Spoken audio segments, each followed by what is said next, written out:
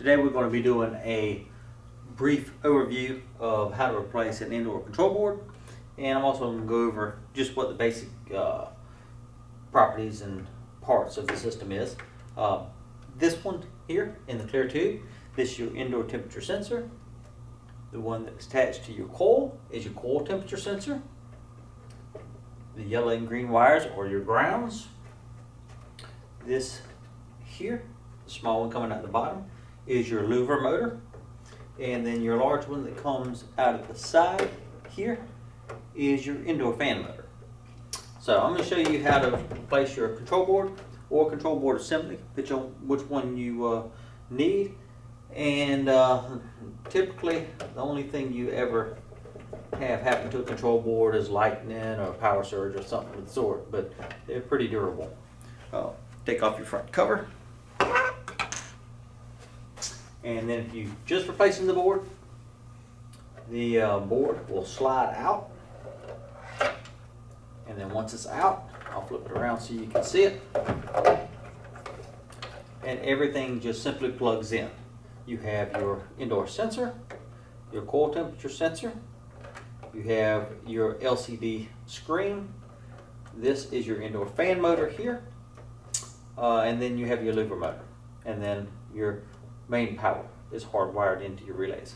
So on each one of these, just simply unplug it and move it to your other board. Unplug that one, plug it into your new board, unplug this one, plug it into your new board. Fan motor, do the same thing. So regardless, all your Molex plugs, you just unplug them, plug them right back in, and the board is changed. Now for some reason you need to change your assembly. The only difference between the board and the assembly is the assembly comes with the black box, and it also comes with your wires pre-wired into your terminal block, and it comes with your sensors. So that is the assembly. So if you have to, if you elect to replace the assembly, or if you need to get to your indoor fan motor for cleaning service-wise, it's also pretty simple. Only thing you need to remember is whenever you're doing it, unplug your coil sensor and then your grounds.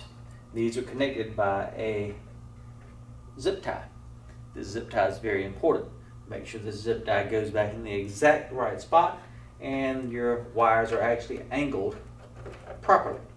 The wires go in this hole, and if you notice, the wires the whole time are dipped down and above the drain pan. Reason being is these things sweat, and the water can come down on the wires and it will go to the lowest spot and drip. If your wires are hanging over here, your zip tie is not correct, or if you don't put the zip tie back on, water can actually overshoot off the drain pan. So anyway, put your wires back in, and to remove the assembly, you have one screw down here on the bottom. Move my hand out the way so you can see. Down at the bottom here, you take the screw, remove that one Phillips head screw out of the way, and simply lift up on the assembly. It will come out of the lock at the top, and the whole assembly is removed. Your fan motor is now accessible to service, and if it's spring time and you're cleaning the system, you might want to remove the assembly out of the way. You can wipe down the drain pan. You can actually pull up on the coil here, clean it all out, and if you're in a real dirty environment, you may even need to pull this out, pull your fan motor, and clean your blower wheel. So anyway, that's all fairly easy to do, very quick to do, and